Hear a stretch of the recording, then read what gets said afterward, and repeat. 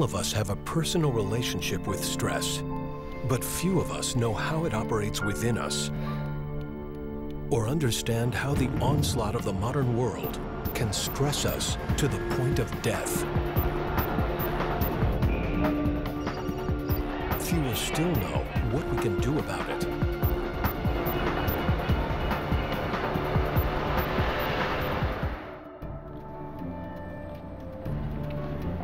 But over the last 3 decades, Stanford University neurobiologist Robert Sapolsky has been advancing our understanding of stress, how it impacts our bodies, and how our social standing can make us more or less susceptible.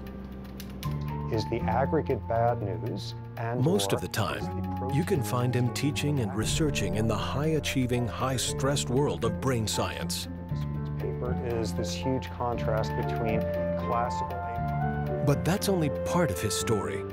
For a few weeks every year or so, Sapolsky shifts his lab to a place more than 9,000 miles away on the plains of the Masai Mara Reserve in Kenya, East Africa.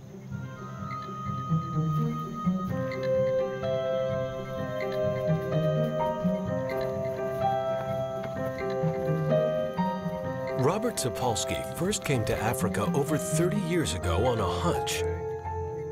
He suspected he could find out more about human stress and disease by looking at non-humans. And he knew just the non-humans. You live in a place like this, you're a baboon, and you only have to spend about 3 hours a day getting your calories. And if you only have to work 3 hours a day, you got 9 hours of free time every day to devote to making somebody else just miserable.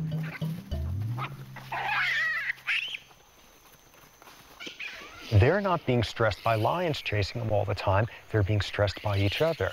They're being stressed by social and psychological tumult invented by their own species. They're a perfect model for westernized stress-related disease. To determine just what toll stress was taking on their bodies, Sapolsky wanted to look inside these wild baboons at the cellular level for the very first time. To do this, he would have to take their blood in the most unassuming way. Basically, what you're trying to do is anesthetize a baboon without him knowing it's coming. Because you don't want to have any of this anticipatory stress, so you can't just, get in your Jeep and chase the baboon up and down the field for 3 hours, and finally, when he's winded, dart him with an anesthetic. Now, the big advantages of a blowgun are that it's pretty much silent and it hasn't a whole lot in the way of moving parts, but the big drawback is it doesn't go very far. So what you spend just a bizarre amount of time doing is trying to figure out how to look nonchalant around a baboon. Got him. Time. Okay, he is wobbling now. Okay, whoop, here he goes. From each baboon blood sample, Robert measured levels of hormones central to the stress response.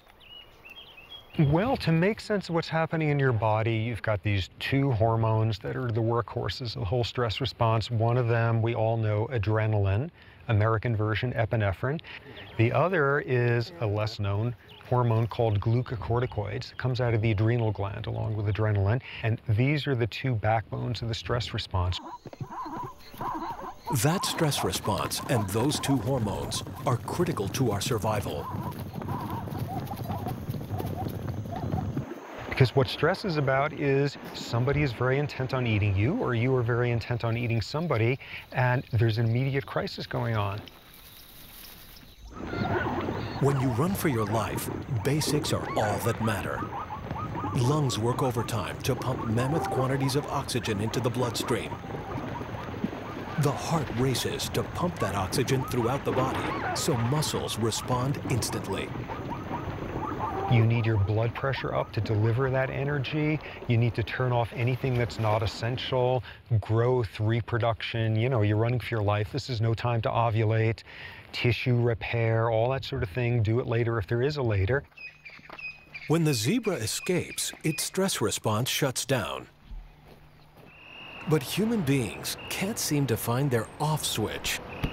We turn on the exact same stress response for purely psychological states, thinking about the ozone layer, the taxes coming up, mortality, 30-year mortgages. We turn on the same stress response, and the key difference there is we're not doing it for a real physiological reason, and we're doing it nonstop.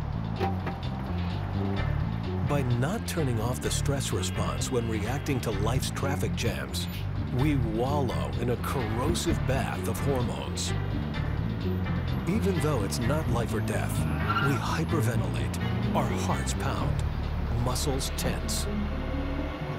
Ironically, after a while, the stress response is more damaging than the stressor itself, because the stressor is some psychological nonsense that you're falling for. No zebra on Earth running for its life would understand why fear of speaking in public would cause you to secrete the same hormones that it's doing at that point to save its life. Stress is the body's way of rising to a challenge, whether the challenge is life-threatening, trivial, or fun. You get the right amount of stress and we call it stimulation. The goal in life isn't to get rid of stress. The goal in life is to have the right type of stress, because when it's the right type, we love it.